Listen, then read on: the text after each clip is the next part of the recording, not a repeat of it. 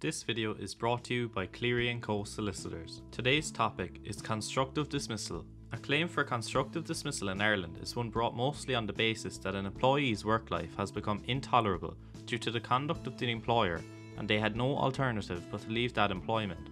As the resignation was not truly voluntary, it is in effect a termination. If you were to take just one thing from this video, we would emphasise that it would be best that before you leave the employment that you would avail of all of the grievance procedures, as this can help you significantly in any such case taken. What should you do if this situation arises in your working life?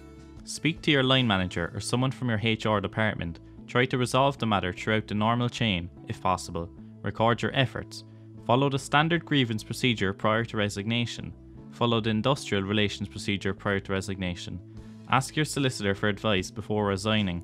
Prevention is always number one and cure number two. Only resign when all the avenues have been exhausted and essentially you have done what you can do. What is the Workplace Relations Commission?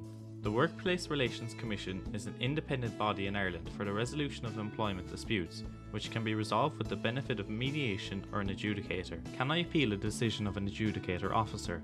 Yes, an appeal can be made to the Labour Court within a strict timeframe. Here are some frequently asked questions. What is the compensation for constructive dismissal in Ireland? The maximum compensation one can obtain in a successful constructive dismissal claim is 104 weeks remuneration. So, how do you claim for constructive dismissal in Ireland?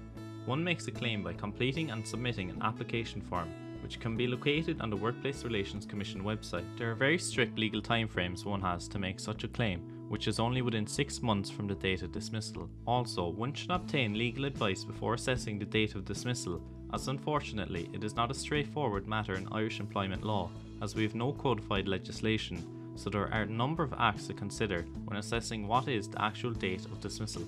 How difficult is it to prove constructive dismissal in Ireland? Constructive dismissal actions can be difficult to prove, as there is a heavy burden on the employee in these actions, in our opinion. Not only is the burden of proof primarily on the employee in this action, unlike an unfair dismissal action, but the employee must also show that they exhausted all internal grievance mechanisms prior to the date of dismissal, and this can be an onerous duty in circumstances where the employee left the employment due to the conduct of the employer, which may become unbearable. So in many instances, the employee leaves too early without availing of each and every internal grievance procedure available, and then the employer relies upon this in such actions to successfully defend them on many occasions. Success in a constructive dismissal claim. An employee named John, for the purpose of this video, has had just about enough of his employer's conduct, resigns and attends with his solicitor to discuss taking an unfair dismissal case against the employer. John did not want to leave but had no alternative. He could not take it anymore and therefore had to resign. If this arises, the solicitor will likely discuss with John the option of taking a constructive dismissal claim against his employer.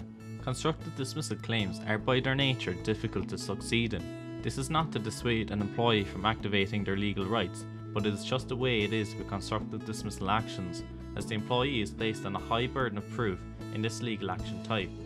If the employee left the employment without availing of every grievance procedure mechanism available, it can be very difficult to succeed in this type of action. Not unheard of, but no doubt difficult. Constructive dismissal occurs when the employee ends the contract because of the employer's conduct. Employee John, by way of example, is required to prove that the employer is guilty of conduct which has a significant breach going to the root of the contract, or which shows the employer no longer intends to be bound in an essential term of the contract, and so the employee was entitled to treat himself or herself as discharged. If the employee cannot prove this, then the employee must prove that the employer conducted himself so unreasonably that the employee cannot be fairly expected to put up with it any longer. This is often not easy to do without hard evidence. Sometimes through a data access request can yield evidential proof which supports the employee's belief that the employer's conduct was orchestrated to get them out by means of resigning. The employee submits a data access request to the employer with specific persons in the company requested to form part of the data access release request. The employee may find powerful evidence to assist them in proving their case. This could be in the form of an email or letter from within the employer's organisation, which clearly indicates the employer made up their mind to get rid of the employee, for example, and the subsequent conduct of the employer becomes all the clearer when the case is presented to a case adjudicator and a decision maker. The employee then has tangible proof of the employer's intention and the orchestrated circumstances in order to wear down the employee so they would leave. becoming a more digestible set of facts for the case adjudicator to accept.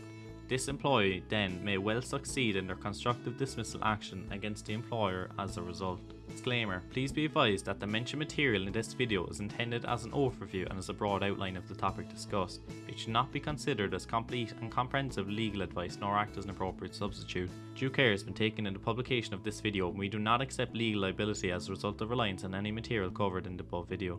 This video is brought to you by Cleary & Co Solicitors.